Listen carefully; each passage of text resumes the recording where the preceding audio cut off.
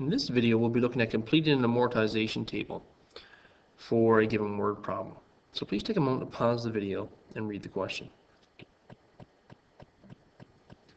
Okay, so we see that Austin went on the spending spree. He spent $2,000.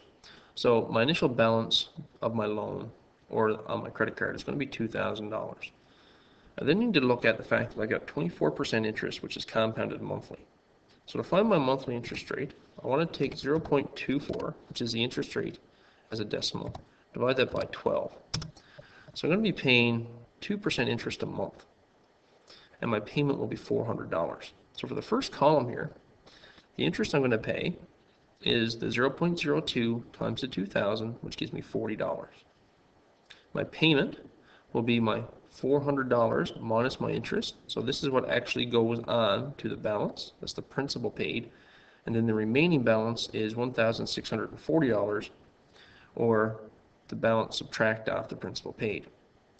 For the second month, I'm going to pay $32.80 in interest. So again, I get that by multiplying 0.02 by 1640 now, which means that the amount I pay onto the principal or onto my balance is going to be my payment minus my interest.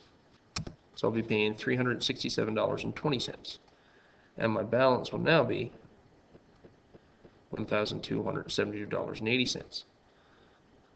So what I have to do is use the previous balance to calculate the interest.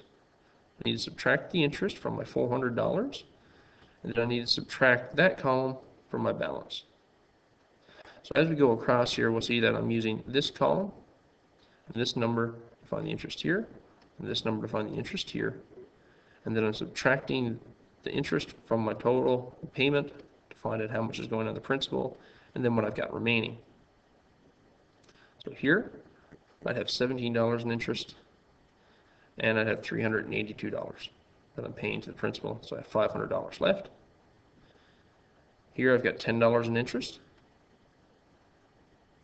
which means I'm putting $389 on here now, which means now I've got $126 left. Which means my payment for the last month, if I want to end up with a final balance of zero, is going to have to be $129 and roughly 8 cents, because I need the 126 of my owing balance. I need to pay the $2.53 interest I had, and that will mean I paid off my credit card in 6 months, and the amount of interest that I had to pay over that time period, having $2,000 on my credit card, was $129 in interest, and this would add up to $2,000 because that's how much we paid in terms of the balance.